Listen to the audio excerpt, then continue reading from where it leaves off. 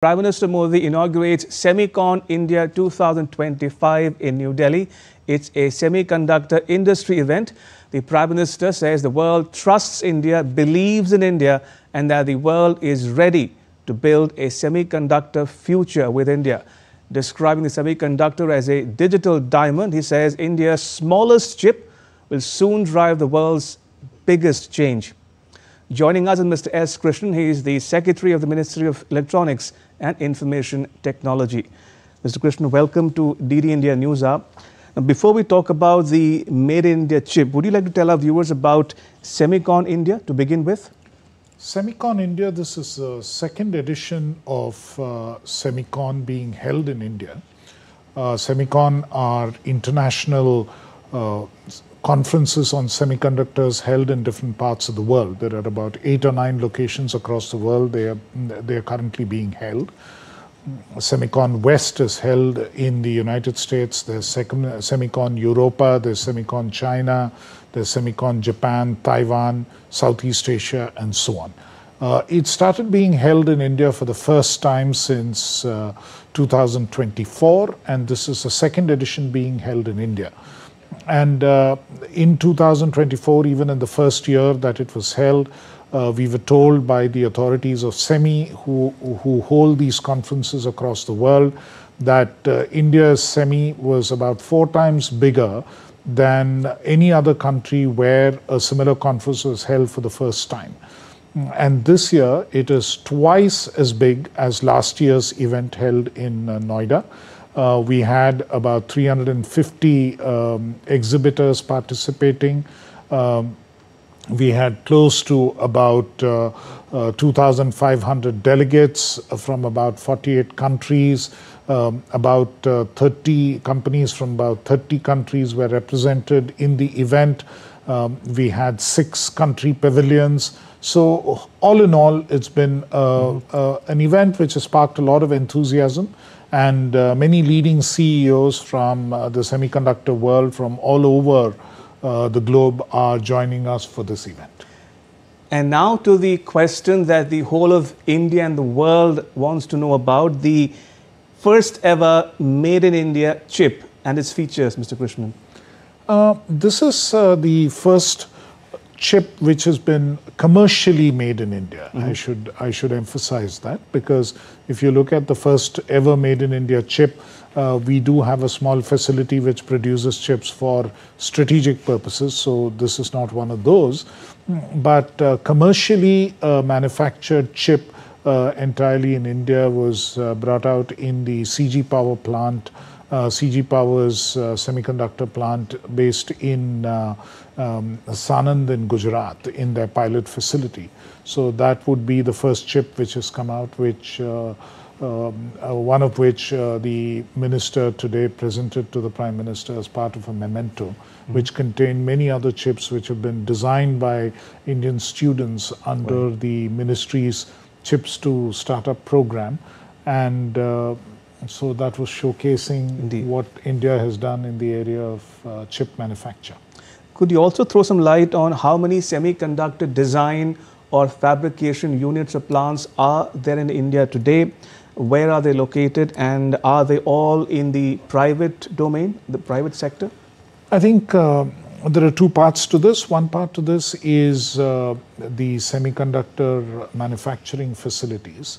Under the India Semiconductor Mission, which was approved in December of 2021 and then really came on stream during 2022 2022 calendar year, with the approval of the first unit to be established by Micron, which is an American chip maker for, and especially they do packaging.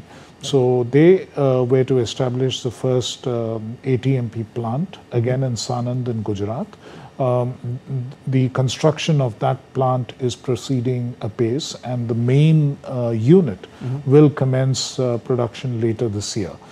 Before the end of this year, they should be commencing production at that plant. Installation of equipment and so on is going on currently. That should commence production. The Tatas had 2 projects approved.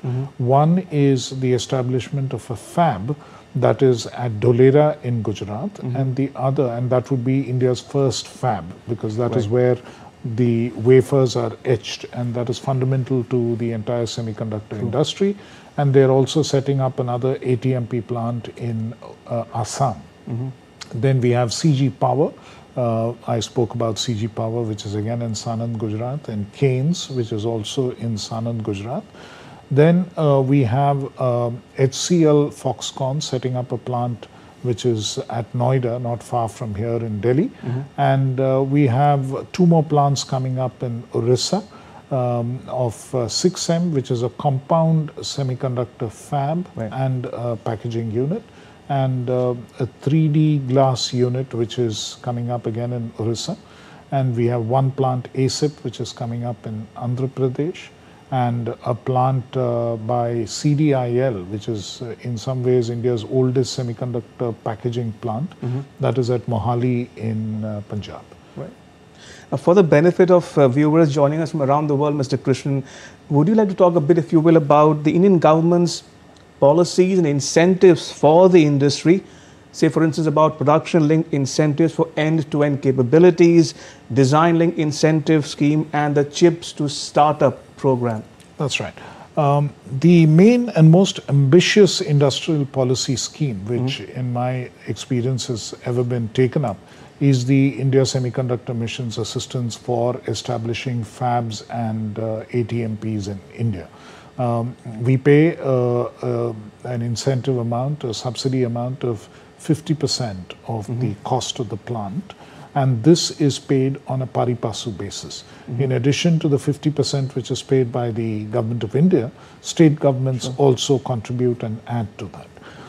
And the total budget which was allocated for the India Semiconductor Mission Phase 1 was 76,000 crore, and at that time it was almost equivalent to about 10 billion US dollars. And currently, I'm happy to inform your viewers that the entire amount practically has been committed for various semiconductor plants which are coming up in the first phase, and all 10 of them are coming up in the private sector. In addition, we do 2 other things under the Semiconductor Mission. One is the modernization of the Semiconductor Laboratory in Mohali, which is a government-run, government-owned unit, and which was set up in the 70s and requires modernization at this point. And the second part is the design-linked incentive scheme, which is combined with the Chips to Startup scheme. Under the Chips to Startup program, we provide what are called EDA tools. These are design tools, software tools, which are essential for anybody to design a chip, a semiconductor chip. These tools are usually, and the program that we have, Chips to Startup, actually enables more than about 85,000 students to use these tools. And we have currently about 350 institutions, about 278 academic institutions, and about 72 startups which use these EDA tools. And they have been used in 2025 itself for almost 13 million hours. So, which makes it probably the largest single program in the world in which EDA tools are provided in a centralized fashion. And this has actually built the base of the semiconductor design human resource system in the country. Today, India has 20% of the entire semiconductor design engineers in the world. So 1 in 5 semiconductor design engineers are based out of India currently, and they design for a number of international companies. Practically every major international chip design company operates with an office in India, with a design office in India. In addition, we also have the design-linked incentive scheme, which basically supports startups and small and medium industries to actually establish a semiconductor design facility. As I mentioned, we do a lot of design for a number of international companies, but very little of that design is retained as intellectual property in India. So it is to encourage the creation of more Indian intellectual property in the semiconductor space that the design-linked incentive scheme was commenced. We provide grants to these companies which create such intellectual property in India and retain it within the country. So about 23 companies, 23 startups have been assisted under the design-linked incentive program already.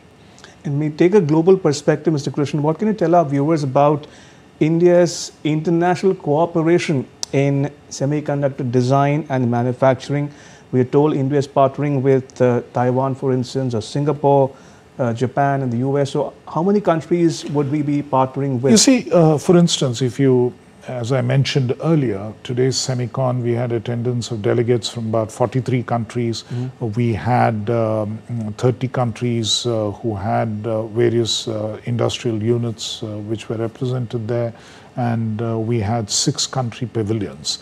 So semiconductors are a global value chain, and it requires collaboration across nations to make it happen. So we have an MOU with, it is called Trust, with the United States to collaborate in the area of semiconductors specifically, amongst other advanced technology areas. We have one with the European Union, we have one with Germany, we have one with the Netherlands, we have one with Japan, one with Singapore. So we have with a number of countries these agreements to cooperate on skilling, to cooperate on developing technologies and design and so on. In addition to these MOUs, we also have a number of other countries from where companies are speaking to us on what can happen in the semiconductor space. So it is a matter of actually collaborating across the world in terms of how we are able to move forward in the semiconductor space, and that was apparent in Semicon 2's inauguration today, where CEOs of a number of international companies were on stage and spoke about their plans in India, their collaboration with India, and how they can move forward. And finally, Mr. Krishnan, how would you describe India's journey from back-end operations to becoming a full-stack semiconductor nation? India, we are told, is aiming to become a semiconductor hub with a comprehensive ecosystem, one that encompasses designing, manufacturing, packaging, and high-tech devices. As I already mentioned to you, we spoke about the design-linked incentive scheme, and we spoke about the India Semiconductor Mission Phase 1, under which a number of companies are setting up fabs and ATMPs and other facilities. Now, this by itself is not a full-scale provision. Therefore, the Prime Minister today mentioned that the India Semiconductor Mission Phase 2 is something that we are working on. And in the course of Phase 2, we'll focus not just on more fabs and ATMPs, of which we definitely need more, but in addition to that, we are looking at the entire ecosystem. So we are going to look at incentivizing semiconductor equipment manufacturing companies, materials manufacturing companies, chemicals manufacturing companies, gases, companies which make gases, and testing companies. So there's a whole range of other companies which work around these major fabs and ATMPs. So we would like to bring all of them in. And in addition, we would also like to see how we can further deepen the ecosystem for semiconductor design, because currently it is limited to startups and MSMEs. So we would like to expand that to more domestic companies and more companies which are willing to retain their IP in India, intellectual property for that in India, and also make sure that there is an opening for risk capital for such companies. In fact, today one of the key announcements which was made by a consortium of funds, private equity and venture capital funds, was the establishment of a global alliance to support deep tech in India. And that is already, it has people who are agreeing to put together at least $1 billion and possibly more coming. So in that sense, I think we are looking to see that we have a full-fledged semiconductor ecosystem in the country end to end. Mr. Krishnan, thank you so much for joining us and sharing your thoughts with our viewers in India and around the world. Thank you for your time. Thank Much you for appreciated. having me. Thank you. Pleasure.